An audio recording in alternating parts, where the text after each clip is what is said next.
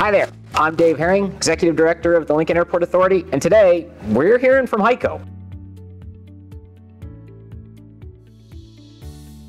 So in this special episode of Hearing from Haring, or Hearing from Hico, we're very fortunate to have one of our K9 team members with us today, Hico, as well as Hico's human, Michelle Garner.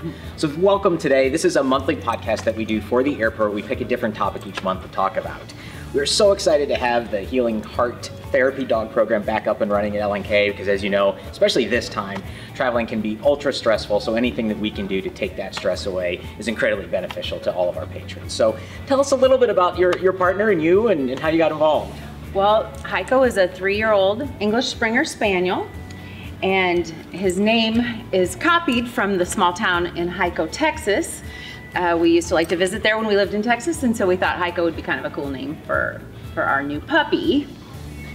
And he just loves to be outside and he loves to meet people, so this is a perfect venue for him. Absolutely. So how did you guys get involved with the program? Well, I learned about Healing Hearts when I met Karen and Saber in the halls at Bryan East.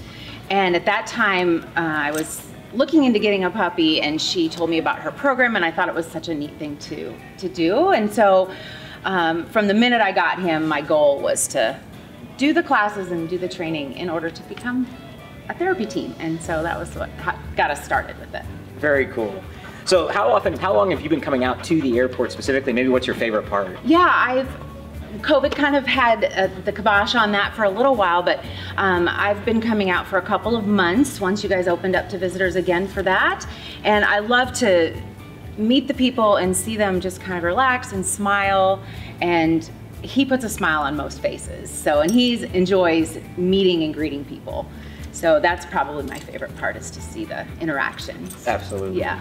Well, we're so excited to have him back. You know, I think we've had the therapy dog program here for about 4 years. It's changed a little bit as a result of the pandemic, where before we were kind of having, everybody would kind of approach everybody, and now we kind of really more have a station for everybody to come up to. But very happy to have you back, and thanks for being here today. Thank you. And by all means, check out the next one and check out LNK on your next adventure.